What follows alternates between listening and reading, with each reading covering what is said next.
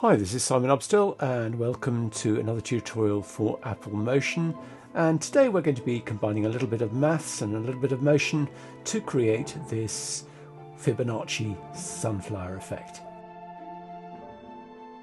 So quite pretty, quite interesting. Let's make a start on it.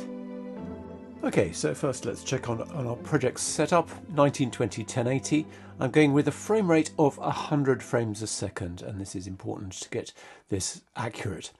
And I'm going with a duration of 10 seconds. So the first thing we're going to do is we're going to come down and we're going to select the circle tool, hold down the shift key and draw out a small circle, center it up, come over to shape, geometry, and set that radius to 30. Then what we're going to do is come to Object and make particles. So the first thing I'm going to do is set that emission range to 0.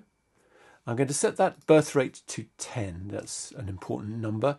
Let's set that life to say 15. And the speed I want to set to 150. And now if we look along the timeline, you can see that we've got this growing line. So just to visualize this effect a little bit better, what I'm actually going to do here is I'm going to add a particles scale over life. And so you can see the particles get larger the older they are. So let's set up this scale at birth to be 10 and the scale at death to be 270. So then the trick to getting this to work is that we're going to apply a rotation to the emitter in order to get our sort of Fibonacci golden ratio spiral. And there is a magic number for doing this, and that's the key to it. And I'm going to apply it by adding to the rotation a rate behavior. And the value I'm going to go for is 61.8. And immediately you can see that we've now got that classic Fibonacci golden ratio spiral, which kind of grows from the center like that. So this magic number of 61.8 is basically derived from phi, which is this number here that I've given you on screen. It's one of those numbers a bit like pi that has a sort of an endless series of decimals after it, but we can approximate it enough. And 61.8 in this case is going to be good enough for our purposes. The next thing we're going to do is we're going to take that emitter and we're going to make a clone of it. So right click, make clone layer, turn off the original emitter, and then from that clone we're going to come to Object and replicate. And for the shape we're going to choose line, and we're going to zero out these two x values. And for the points we're going to go with the Fibonacci number of 34. And then we need to come down to the angle end, and the value here is basically 360 minus 360 divided by 34. That makes any sense? So the actual number for that is negative 349.411. And now you can see that we've got our sunflower effect. And so all these numbers are pretty critical to getting it right. You can't sort of busk them. Although there are numbers that are close that work, you can see that 34 is in fact the magic number for that.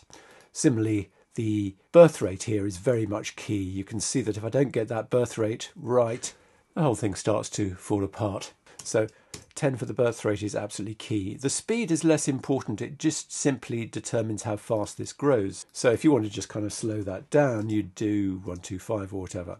So that's not a critical number. And if you've got all these values right, you can tell because it looks as though these spirals go both ways. And it's a quite really interesting effect. Kind of does your eyes in a bit, but spirals going both ways, and you've got a perfect sunflower arrangement. So as you can see, our sort of seed pods, as it were, are all packed optimally. And that's how a sunflower does it. It wants to get its seeds as close together as possible. And it uses Fibonacci. It's kind of worked out that that's the right way of doing it. So very clever sunflowers. And obviously there's lots of other plants that do similar things. And obviously, you know, with the basic spiral arm, there's things like ferns and all sorts that actually use this. So it's like it's everywhere in nature. So let's switch back to our replicator, and at this point we're pretty much done with the whole animation side of it. What I need to do in order for it not to kind of rotate like this is to copy this rate behavior onto the replicator. So let's do that. So hold down the Option key and drag it onto the replicator. And now you'll see that this is much more like a kind of normal growth. Grows out from the middle hypnotically like that. So I'm actually going to set my play range to end at 3 seconds like that, because beyond this point it's not quite right. I've set up my values for that to work like this. So there you go. And I'm going to come to sort of here so you can see what I'm now going to do. I'm going to come back to my circle. Now it's just a question of making it look pretty. We're going to come to the fill and we're going to choose gradient. We're going to open up the gradient. We're going to choose radial. We're going to, let's just remove one of those color tabs so we can do this more easily. Essentially we want to make this thing sort of pretty red like this, not overly saturated, not overly bright, probably actually quite dark. Let's go for that color. Let's hold down the Option key and drag this tab all the way to the other end. Let's increase the brightness to something like that, maybe a little bit less saturation. And let's set the start to 0 and the end to something like -40. So I want this to be a little bit more interesting. So I'm going to make a new group just above that. Object new group. I'm going to pop that into there. I'm going to turn the circle back on again, and I'm going to use this group as the particle cell like that. You're not noticing anything different just yet, but what we're going to do is going to come to the library, generators and caustics, and we're going to drop that in there.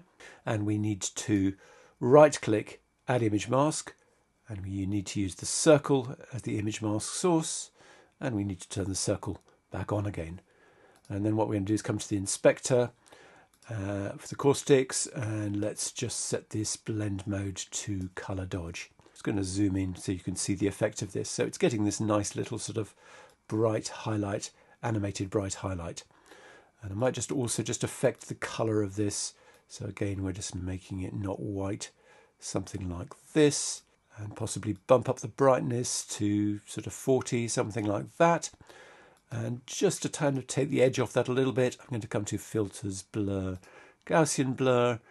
Let's just bump that up just a little bit like that, just to take the crispness out of that. And I'll take this group and I'll apply filters, color, levels, and just play with this till we get the look that I want. So punch up the whites like that, and maybe just reduce the blacks as well like that. So we're getting a lot more contrast into there. And so then all that remains is to add a background. So I'm going to come to generators and color solid, drop that into a new group at the back there, come to the inspector. I'm going to make this a very dark desaturated red.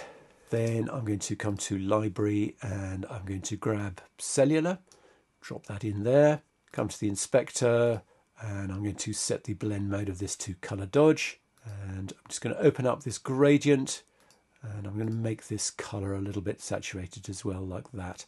So then to this group, I'm going to add filters, blur and Gaussian blur. I've set the amount up to 64 and reduce that mix value down to say 30.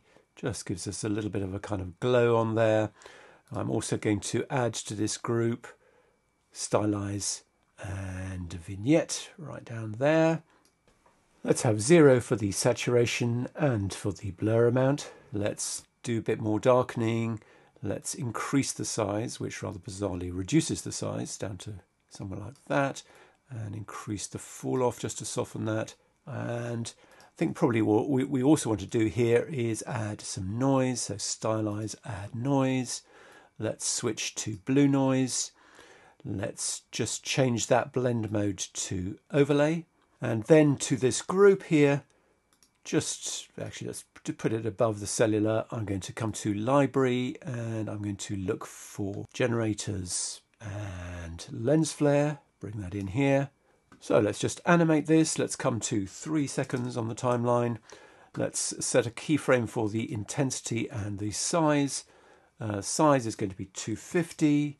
Intensity is going to be 4. Let's come back to the start. and set both of those down to 0, just so we get this sort of brightening up effect. What's particularly nasty is this colour, so we want to select the main colour here and just add enough saturation till it all sort of starts to blend in a bit better like that. And I'm also going to copy that lens flare, Command C. I'm going to come up to this top group here, paste it in there, make sure it's at the top, and I'll set this blend mode to colour dodge, and maybe even just brighten up this colour so it's a little bit less saturated. We've got more of a kind of bright hot spot in the middle like that. So that's pretty much it, I think. Oh, I know what the other thing I want to do is I want to come down here, back into this group here, and I want to add generators and caustics. Bring that in, doesn't really matter too much what the order is. I'm going to set that blend mode to colour dodge. And I'm also going to add filters and tiling and random tile. Going to set that value up to something like 350. I'm also going to come into the colour for the caustics and just bring down the brightness down to around sort of 70-75%. Again, let's add in a little bit of sort of colour to it like this. And then let's come to properties at 3 seconds where we're currently parked. Let's hit a keyframe. Let's come to the beginning and set that down to 0, just so we get this extra sort of brightening up as the whole thing grows. The only thing I might do is also just revisit that levels control on the particle cell and maybe just brighten it up even more, maybe a bit less of that sort of black crunch so we get a kind of brighter effect like that. Anyway, so what you might want to do is render it out, bring it into a new project, and it maybe even just kind of reduce the frame rate, because obviously you've got 60 frames to play with. You could actually halve that and still have a nice smooth playback, and add a hold or whatever at the end. But anyway, that's your Fibonacci sunflower. I hope you've enjoyed this tutorial. Thanks very much indeed for watching, and I hope to see you again on the next one.